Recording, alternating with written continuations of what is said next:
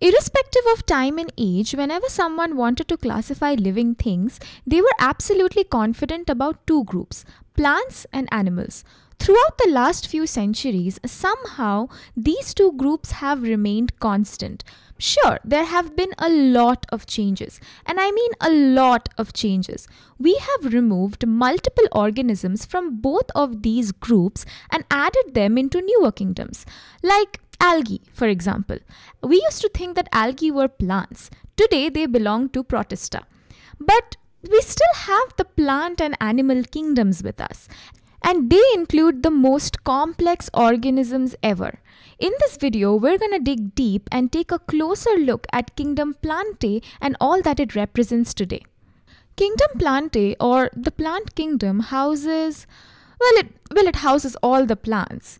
But how do we know what a plant is?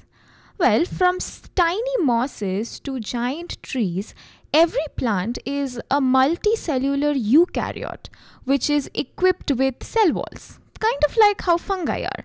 Except a plant's cell wall is made up of cellulose and a fungi's cell wall is made up of chitin. This is actually a very characteristic difference between plants and fungi, this cellulosic cell wall which is found in plants. Plants also have chlorophyll, a pigment which plays a huge role in photosynthesis. The process by which plants make their own food. And all plants have chlorophylls A and B for this purpose. That means all plants are autotrophic. However, some plants also seek nutrition from other organisms, like the Venus flytrap, for example. It traps insects and consumes them for nutrition. Yet another characteristic thing about plants are their complex reproductive structures. Take a look at this picture right over here. This is a flower of the hibiscus plant, and inside this flower you will find the reproductive structures of the plant. Now these structures, they are multicellular containers where they're kind of like multicellular containers where the gametes are produced or they are formed. Now this one right over here, this is the male reproductive structure, which is going to produce the smaller motile male gametes. And the one right in the middle, this part, this is the female reproductive structure, which is going to produce the much larger non-motile egg or the female gamete. The gametes will then fuse together to form a zygote, which will eventually give rise to a new plant. Now the female reproductive structure is made in such a way, or it has evolved in such a way, that it is equipped to provide nutrition to the embryo as well. Such a level of complexity is not something that you will find in other organisms like protists or fungi or any of the members of the kingdoms which come before Plantae. So this is a kind of complexity that has evolved from plants onwards, and it continues to become more complicated as we move on to the other kingdoms, which means the kingdoms that come after Plantae, by the way, like animals, for example. Oh, and these extra structures that you can see which are surrounding these reproductive structures, they are composed of normal cells, or rather non-reproductive cells. So the cells which you will find in this petal right over here, or in this sepal right over here. So this is a sepal. The cells you will find in either of these structures, they are not going to be reproductive in nature, but they will be non-reproductive cells. And that's why we say that these complex reproductive structures, they are surrounded by non-reproductive cells. So this is what we mean by that, because the petals and the sepals which are surrounding them, they are not made of gametes. You won't find any kind of reproductive cells in these structures. Now, there are more plant characteristics to explore, but those are more specific to a certain type of plant. So let's take a look at the different types of plants that you will find in the plant kingdom. Based on certain things like body parts, specialized tissues, and seed production, all plants have been categorized into 4 divisions: the Bryophytes, the Pteridophytes, the Gymnosperms, and the Angiosperms. Let's check them out one by one. Starting off, we have the simplest members of the plant kingdom, the Bryophytes, or division Bryophyta, which includes plants like mosses, liverworts, and hornworts.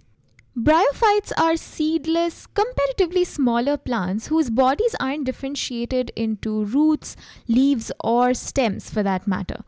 But however, there are some bryophytes which show root-like, stem-like or leaf-like structures, kind of like this. And then there are some bryophytes which have this simple plant body, which is kind of like a huge accumulation of cells, like a huge blob of cells, you can say. And it's just one plant body, which is called the thallus, kind of like how you can see in the liverwort over here. And this entire plant body, or this thallus, is attached to the substratum or the ground with the help of these thread-like structures called rhizoids. Something you can see here in this moss too. So these are rhizoids, which are root-like structures. Now they may look like roots, but they're not actually roots. That's what I mean by root-like or stem-like or leaf-like structures. They're not exactly the real deal. All bryophytes are so simple that they also completely lack vascular tissues. That means they have no xylem or phloem. But what do these tissues do again?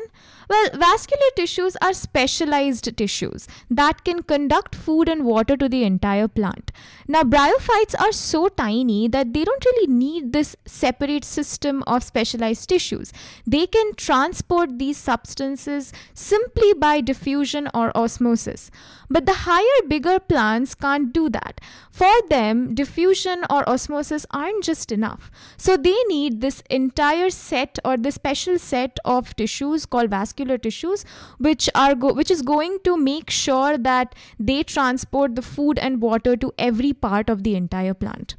Next in line are the pteridophytes or division Pteridophyta, which includes plants like ferns, horsetails, ground pines, etc., etc.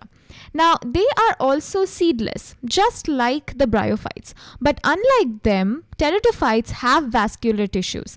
Moreover, their bodies are differentiated into roots, stems, and leaves. And not just the lookalikes that we saw in bryophytes, but actual roots, stems, and leaves, just like the higher plants.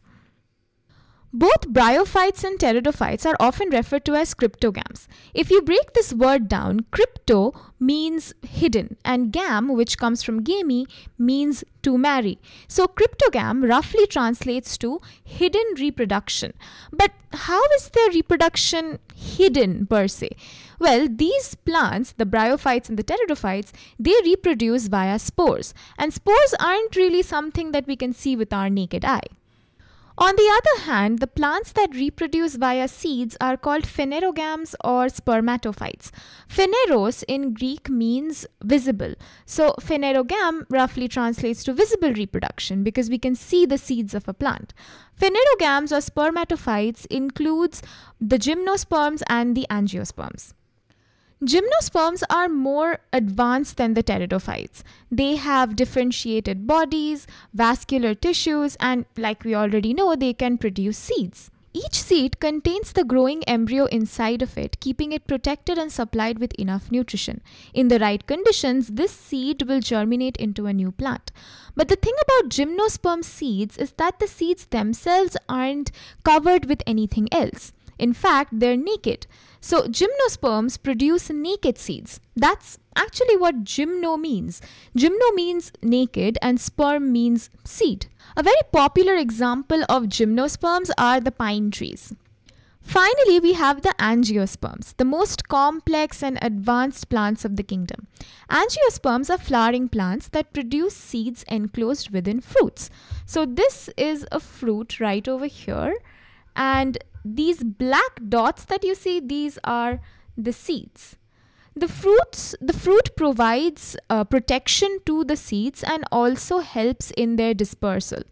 So unlike the gymnosperms, angiosperms have covered seeds. Angio meaning a container or a vessel, and sperms meaning seed. So seeds within a container, kind of like that. And other than all of this, angiosperms also have very well differentiated bodies and complex vascular tissues. And those are the different types of plants that you'll find in the plant kingdom. Now, these are just the very basic characteristics of these plants. If we dive into each one of these divisions separately, we're going to find out just how unique each of these plants are. And nothing is more unique than the way they reproduce. But we're going to keep that for another video.